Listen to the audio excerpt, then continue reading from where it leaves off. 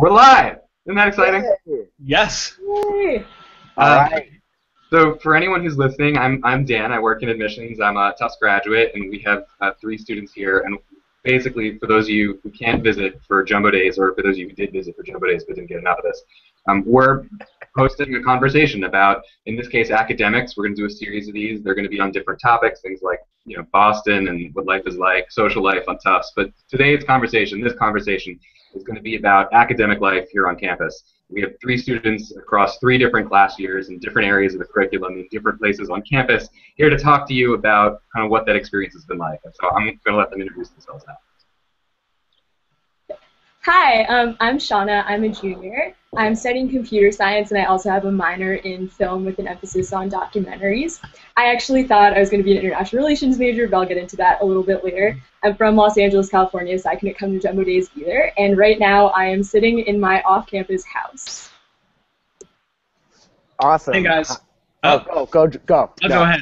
Hey guys, my name is Jordan. I'm a freshman. I came to Tufts having no idea what I wanted to study, but after about a year now, I'm pretty sure that I want to major in psychology and minor in philosophy. All right, and my name's also Jordan. I'm a sophomore here at Tufts. I'm from outside of Philadelphia, and I'm majoring in chemistry, and I'm actually sitting right outside the campus center, so sorry if it gets a little loud, but it's much quieter than inside with all these Jumbo Days kids running around. And you guys are getting a little view into my dorm as well. Both Jordans, show us around just a little bit. Yeah, you can get a nice view of my very messy dorm. Got a nice window. Yeah, we keep it clean in here. All right. All right. All right, and so let's get started. I mean, you're three different class years, and so you're in kind of different places in your academic journey. One of you sort of figuring out what you want to do, but not 100% sure. Sean on the other end knows what you're doing, but got there on a really different path. How do you decide what you think you want to do? So I actually can talk about my switch into computer science because it was something I never expected to study.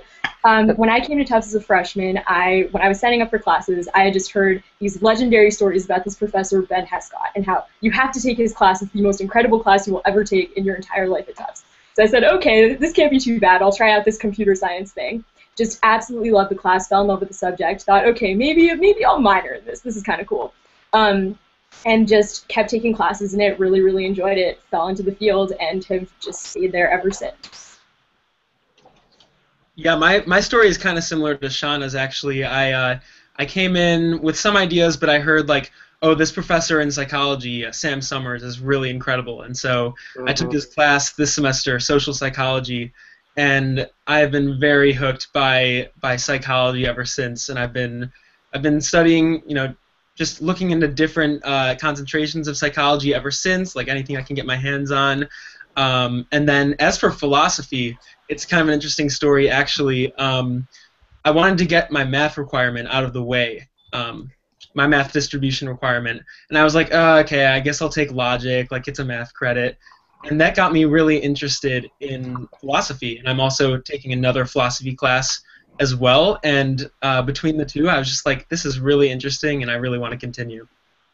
Yeah, for me, I did something in high school called the IB, the International Baccalaureate Program, and so I did basically 2 years of chemistry with that, 11th and 12th grade. It was like really intense, and it was really fun. I had an awesome teacher, and that, like, my awesome teacher is pretty much kind of what I guess pushed me into chemistry. So I went here, and there's some like intro chem courses. That was like Chem 1 and Chem 2, but there's also an honors version, which is a lot smaller, like 40 kids, which compared to the 200-person intro classes, like big intro classes, is really cool with an incredible professor. And it was incredible because not only was she really good at explaining different concepts, but once a week, instead of a lecture on whatever we were doing, like wave functions or like acid-base chemistry or whatever, she brought in a professor or a grad student from the chem or related departments to talk about their current or past research, which was so cool. So we got all this exposure to like what you can do in the field of chemistry or biochemistry or physical chemistry or chemical engineering, whatever, what people are doing on campus, different paths you can take. Some people had gone into like, the business world first or startups before coming here. and also it was a great way to get involved in research.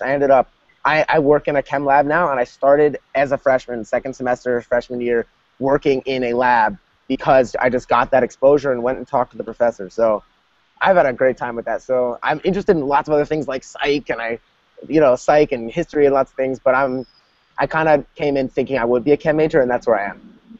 Yeah.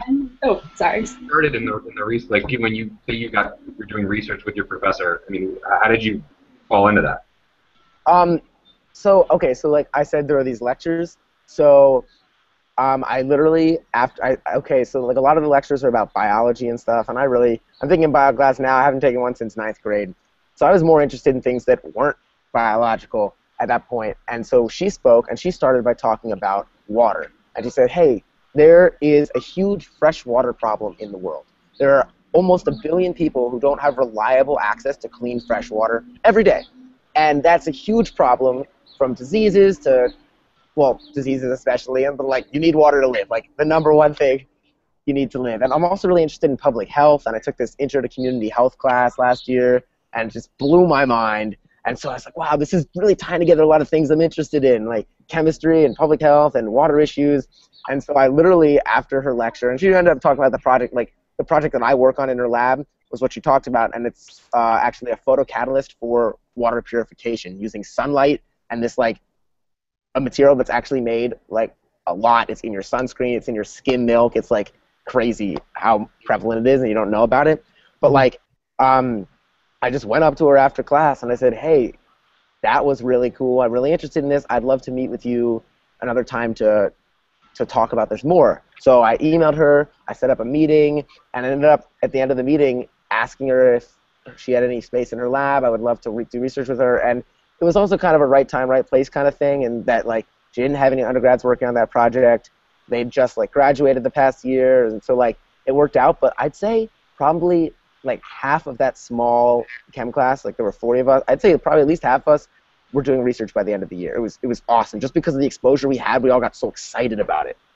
But that's my knowledge about like research in the chem and chemical engineering fields. But it's really fun. I love it, and I plan on working there for the rest of my time at Tufts. And then, are any of the others of you doing things kind of outside of class that relate back to what you do inside the classroom? Mm-hmm. Oh, I mean, absolutely. Something that I really love about computer science is that it's a field that's applicable to so many different things. And so I've been able to take my computer science skills and use them to do things that are applicable to international relations, that are applicable to all kinds of global issues.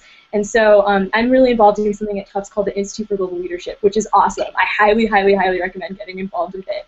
And last year, I did a program that was kind of similar to Jordan's interest in health. I did a program that was looking at more of the policy side of global health issues. And through that, someone came and spoke at it about technology and health and the intersection between them.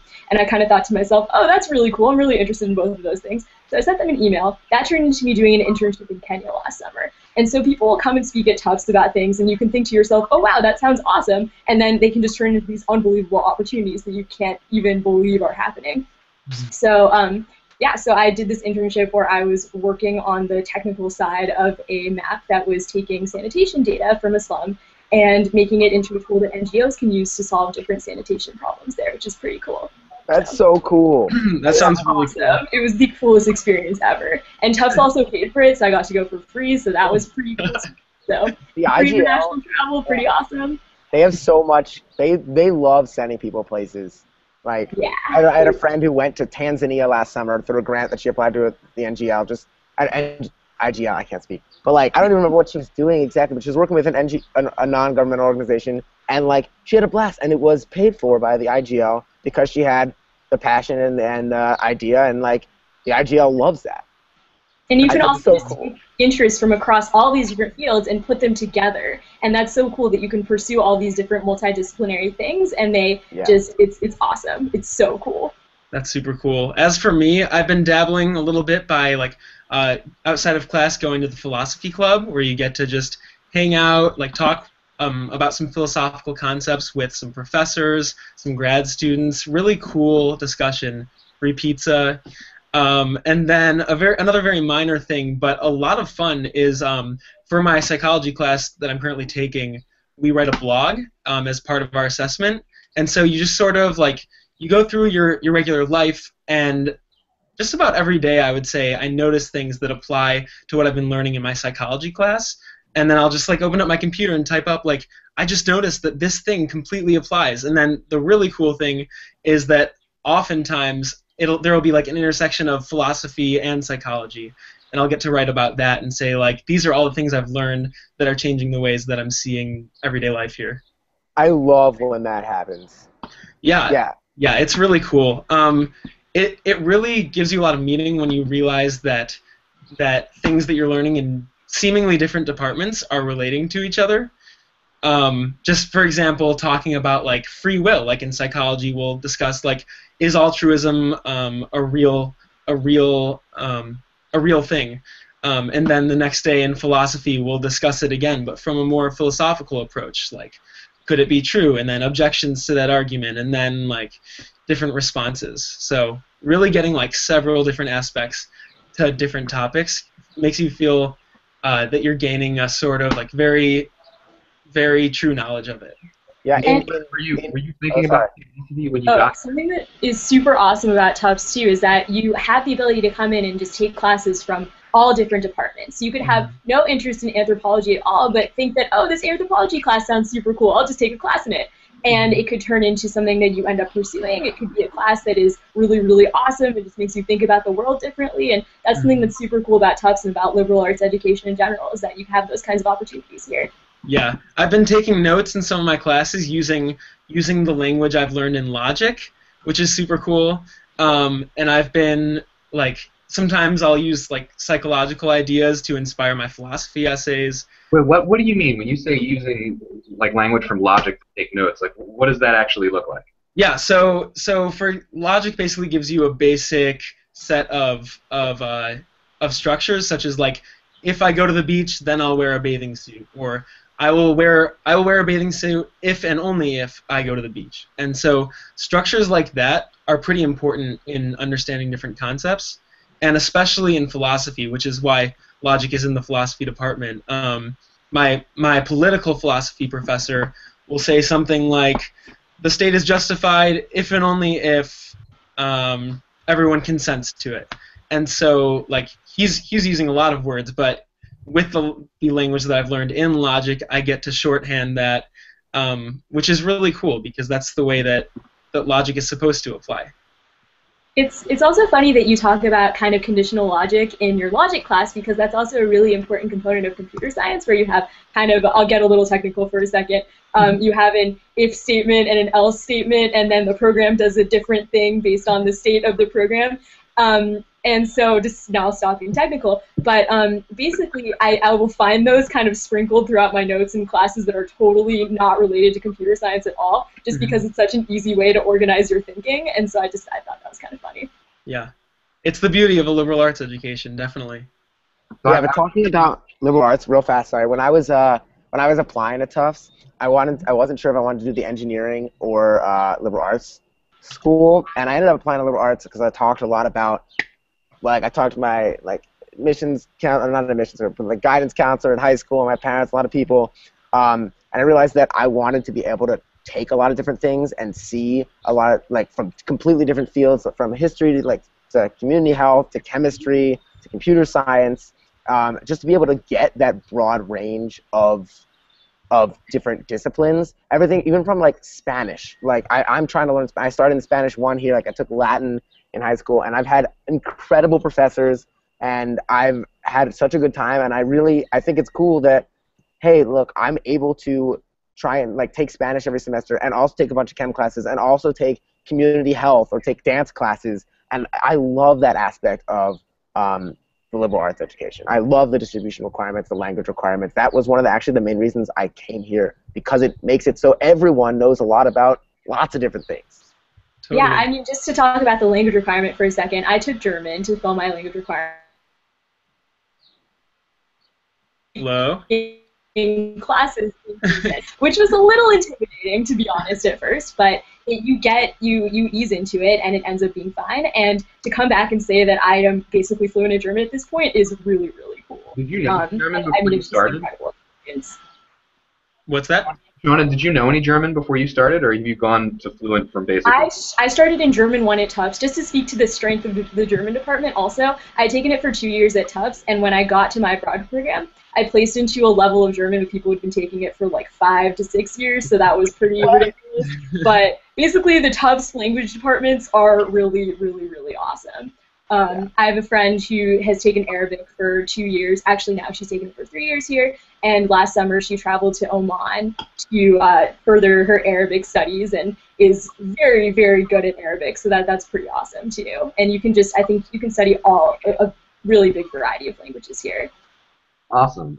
So I want to ask a couple of, I guess, practical questions now. To be honest, I find these questions a little less exciting, but I also know that these are things that are like on prospective students' minds, so I'm just going to ask. So I'll start with our first-year student. What are you taking this semester, and how large is each class? Sure. So it definitely varies by the class.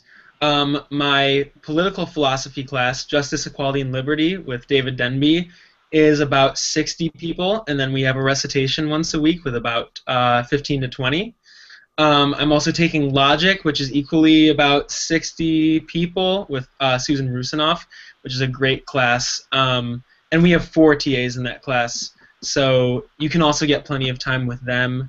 I'm taking Plants and Humanity, which is a really popular class for non-science majors, so that one is bigger, about 150.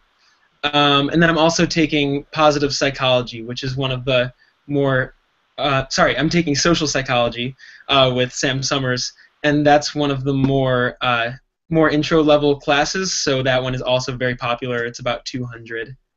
And Jordan, how typical would you say that is for a first-year student?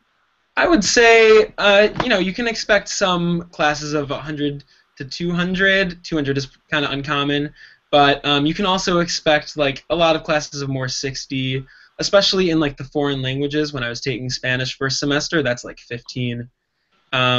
So a range, but I mean, as a freshman, you definitely will have some bigger classes, and then it gets smaller as you go on.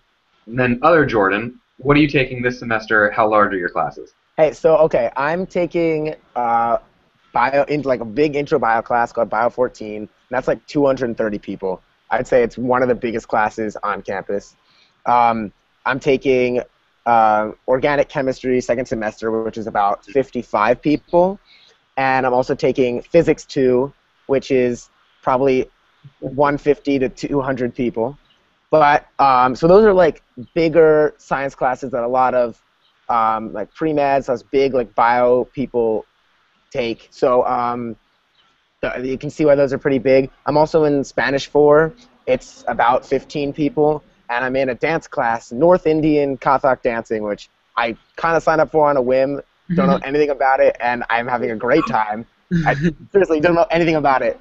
I've never done anything like it. But that's also like 15 people. So I actually have a nice range of like large and small classes, and it's pretty cool. In the large classes, there are a lot of availability to like break up into study groups and TAs and peer tutoring, and so I have a great time with it. And then, Shauna, your classes this semester, how large? Okay, so I'm taking programming languages, which is, I want to say about 75 people, but that said, I'm on first name terms with the person who teaches the class, which is true of pretty much every professor in the computer science department. I know all of them. I'm on a first name basis with every single one of them. I will walk into their offices and just talk about stuff, talk about life, so that's a pretty awesome facet of the comp sci department here. I'm taking linear algebra, which is about I'm really bad at estimating how many people are in my classes. I want to say 30. It's pretty small. I also know my my professor personally in that.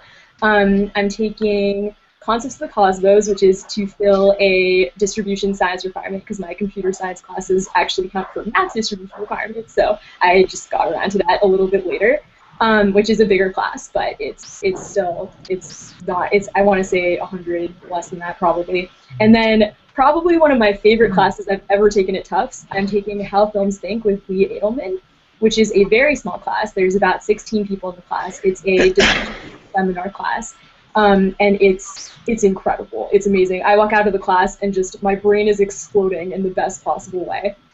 And then I'm also taking a yoga class, and I don't know how many people are in that. I think it's 25, something around there. So. Yeah. Shauna reminded me also that even in my 200-person psych class, Professor Summers holds coffee hours almost every week, where you get to sit down with like 3 other students and just talk with him about anything for about an hour. So like, he knows my name.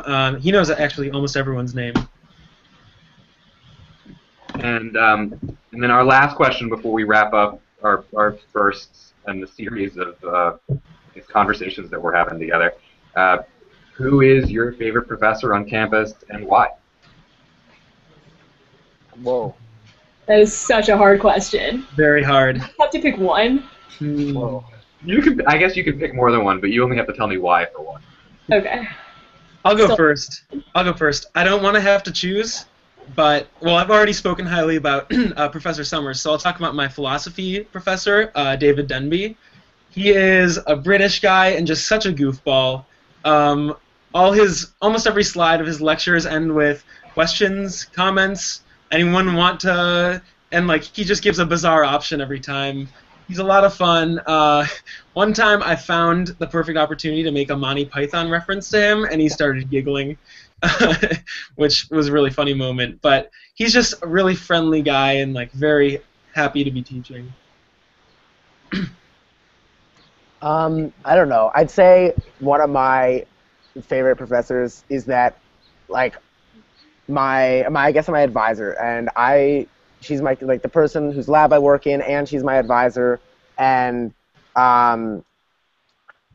she's just great. I can approach her about any problem. I can talk to her about my life. Her name is Professor Mary Jane Schultz, and she is awesome. And like, I haven't actually taken any classes from her, but like, we were having a group meeting, and